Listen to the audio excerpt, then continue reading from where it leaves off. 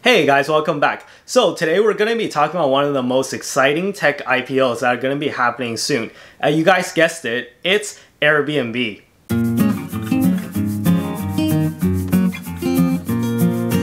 Although I guess since I put in the title, you guys already knew that, right? So sorry if I spoiled it for you and sorry if that was kind of anticlimactic. But anyways, in case you're a complete beginner in the stock market and you have no idea what an IPO is, basically, an IPO stands for Initial Public Offering, and basically is when a company becomes available to trade publicly for the first time ever. So this is often a big deal because that means that people like you and me, like the common folk, not investment funds or insiders of the company, that means people like you and me can finally get our hands on some of the shares once they IPO. So in case you haven't heard, we received news that Airbnb has filed for paperwork to go public.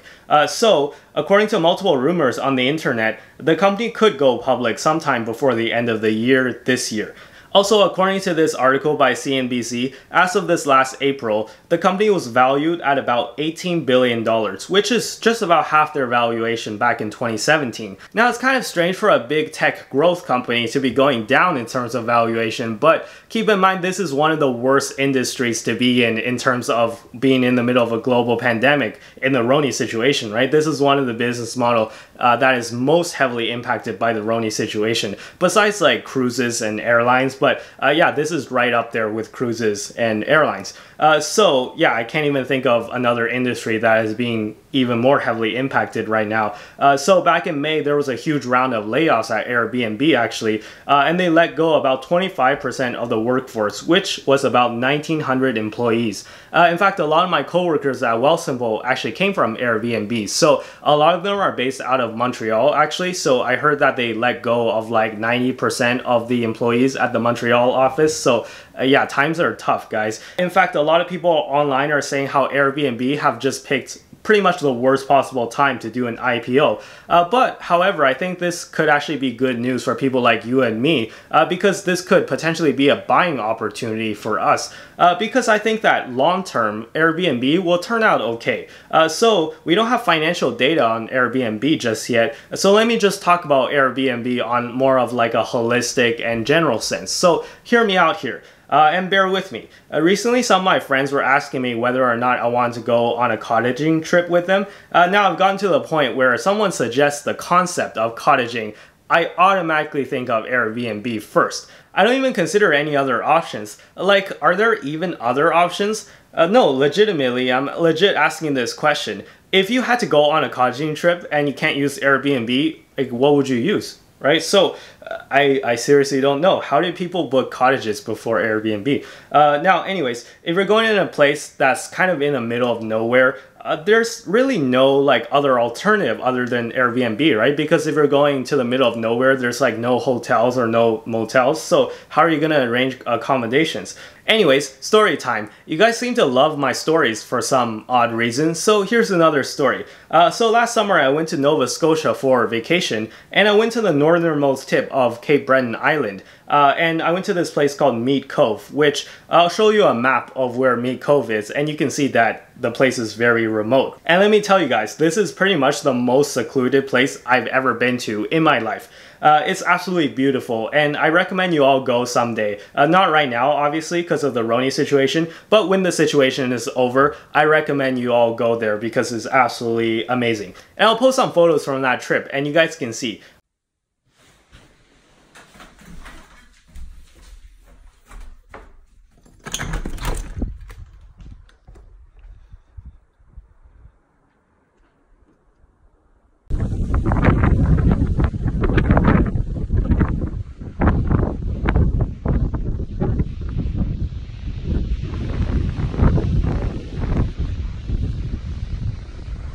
So anyways, we went for a 4-hour hike and we saw some wild horses. So it was absolutely quite the experience, let me say that.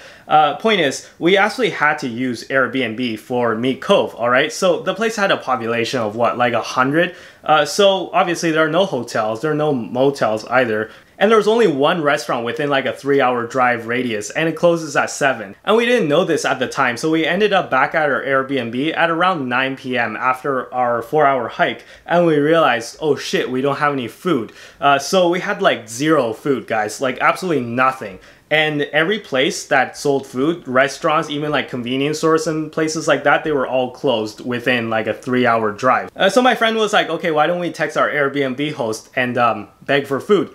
So I was like, you know what, that's a great idea. So let's do that. And you know, Airbnb lets you text your Airbnb host right from within the app. So it's super convenient. Anyways, so he starts texting and he's like, by the way, do you have any food that we can borrow? And then he's like, no, that's not right, because like we're not gonna give it back, right? So we're not really borrowing the food. So we're like, oh man, how do we even like phrase this question? So we ended up saying something like, do you have any food that we could eat? And yeah, it sounds kind of cringy now that I say it out loud actually, but yeah, anyways, the host came and he gave us a few boxes of Twinkies. And let me tell you, once you're coming back from like a 4-hour hike and you haven't eaten, this is gonna be the best Twinkies you ever had in your life. Anyways, I left a 5-star review. So shout out to Heinz Ocean View Lodge. Highly recommended. So moving on, you're like, okay, what's the point of this story? My point is that this experience would not have been possible without Airbnb. So I just think that at this point, Airbnb has become such a cultural icon that there's really nothing else exactly like it.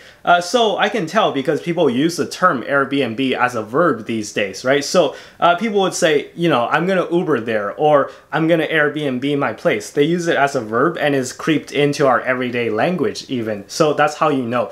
It's achieved what I like to call first thought status. And basically this is when a product or service is the first thing that comes to your mind when someone mentions a given scenario or a category of products, right? So for example, if someone says tablet computer, what do you think of first? iPad, right? Come on, you didn't think of the Samsung Galaxy Tab A? Come on, give me a break. So electric vehicles, Tesla. You want to get from point A to point B? Uber. You want to go on vacation or have short-term rentals and rent out your place? Airbnb, right? So in my opinion, this business model is simply too good to just go away. Like if you used an Uber before, you're probably not going back to taxis, right? So similarly, a lot of people who I know like to travel and they use Airbnb a lot, they're not going back to like hotels and motels, I can guarantee you that. And as I said, we don't have financials on this company yet, but as I mentioned earlier, this company is valued at about $18 billion right now. So if we compare Airbnb to many popular hotel chains, for example, Marriott, which you can see has a market cap of around $31 billion, or Hilton, which has a market cap of around $24 billion. So in my opinion, $18 billion is not an insane valuation, considering who is the disruptor and who is being disrupted, right? So if you think Airbnb versus like a Marriott, who is the disruptor and who is being disrupted? And if you just think realistically over the next 5 years, who is going to grow more, Airbnb or Marriott? I'm just saying, right? So also keep in mind, one day the whole Roni situation is going to be over. And now I know right now it seems like one never-ending nightmare, but I promise you one day it's going to end, right? Either we're all going to get it and we're all going to get herd immunity from now on, or we're going to find a vaccine. Hopefully we find a vaccine before herd immunity, but you know, either way, 5 years from now, I can almost guarantee you that Roni situation is not going to be headline news anymore. So long term, I think that the future is actually pretty bright for Airbnb, and I have a lot of faith that the business model is here to stay and the business model of Airbnb is going to do well in the long term. Anyways, that's just my opinion though. You guys let me know down in the comments. I'm going to leave the video here. Be sure to hit the like button if you enjoyed the video, and consider subscribing if you like the series. Be sure to follow me on Twitter and Instagram, links down below in the description as always. And with that being said, I'll see you guys in the next video. Bye-bye.